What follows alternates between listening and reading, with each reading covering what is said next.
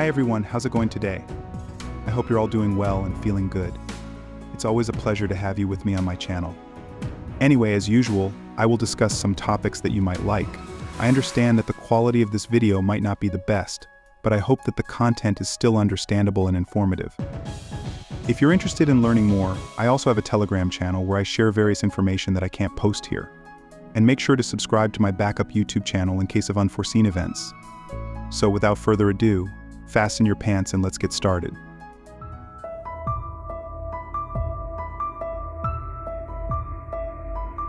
Have you noticed a lot of two-factor authentication prompts lately? Are you getting email verification codes that take forever to arrive, so you have to request another? Perhaps you are asked to do CAPTCHAs to prove you're human, and they seem to be getting more complex all the time or simply not working at all. Why do you think that might be? We'll come back to that. Did you know we're in a breakthrough year for biometric payment systems? According to this story from CNBC, JP Morgan and MasterCard are on board with the technology and intend a wide rollout in the near future, following successful trials. In March this year, JP Morgan signed a deal with PopID to begin a broad release of biometric payment systems in 2025. A MasterCard spokesman told CNBC, "Our focus on biometrics as a secure way to verify identity, replacing the password with the person, is at the heart of our efforts in this area." Apple Pay already lets you pay with a face scan, while Amazon have introduced Pay by Palm in many of their real-world stores. Visa showcased their latest Palm biometric payment setup at an event in Singapore earlier this year. The following is a report from biometricupdate.com. Payments giant Visa showcased its Pay by Palm biometric payment technology at an event marking the transformation of its Singapore Innovation Center last week. During the event, visitors were invited to use the Palm reader and link their signature to their payment card for a transaction. The future of biometric payments is promising and is set to revolutionize the retail experience, says Kunal Chatterjee, head of innovation at Visa Asia Pacific. The technology is still relatively nascent and most likely won't become mass market for a while, he adds. Various factors influence the acceptance of biometric payments, including regulation, technology, and consumer acceptance, which often depends on the market. As we covered in a recent This Week, PayPal is pushing out its own biometric payment systems in the name of preventing fraud. As always, this is not just an issue in the West. Chinese companies have been leading this race for a while, with Alipay having biometric payment options since 2015. China's largest digital payment service, Alipay, now offers its clients a facial recognition login option, according to reports by China Daily.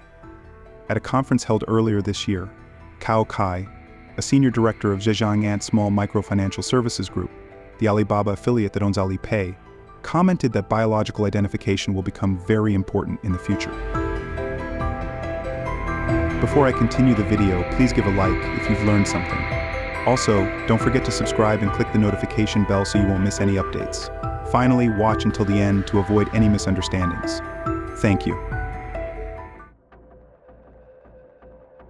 Moscow's metro system has been using facial recognition cameras for biometric payments for over a year. The following is a report from RailwayGazette.com.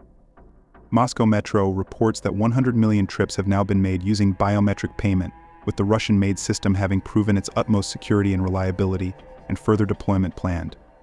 Facial recognition cameras link a person to their payment option, removing the need for a ticket, smart card, or mobile device.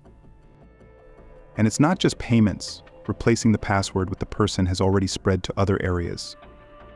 Hoping to corral support for biometrics from the right, national governments are collecting biometrics to curb illegal immigration. You can expect that to spread. The European Union will be implementing a new biometric entry-exit system, or EES, as soon as October of this year. The following is a report from Yahoo.com. The entry-exit system for the EU is due to be introduced in October or November 2024. Every time a British person tries to enter the EU and wider Schengen area, they must give their fingerprint and facial biometric, and the electronic travel authorization process has to be supervised by a European frontier official. Biometric signing is on the rise too. Laptops, tablets, and smartphones already come with face reading and fingerprint scanning technology to confirm your identity. Social media companies have been collecting biometric data for security and identification purposes for years. Google Play launched a new biometric accessibility feature only a couple of weeks ago. It's all just so convenient, isn't it? So much faster than emailing security codes and solving increasingly impossible CAPTCHAs, both of which have unaccountably got harder and more complicated recently, and will doubtless continue to do so. That's how they get you. Convenience. They won't ever remove the old-fashioned ways of accessing your accounts, but it will get increasingly slow and difficult to use, while biometrics get faster and easier. Meanwhile, the propaganda will begin to flow. Influencers will be paid to use cool, futuristic biometric payment options that feel like having superpowers in contrived viral videos. Biometrics will save the day in a trendy movie or TV show. Some old fuddy-duddy will go on Question Time and rant about the new technology just before saying something racist or denying climate change. Maybe a major hack or cyber attack will only affect those who haven't switched to biometric authentication yet. You get the idea.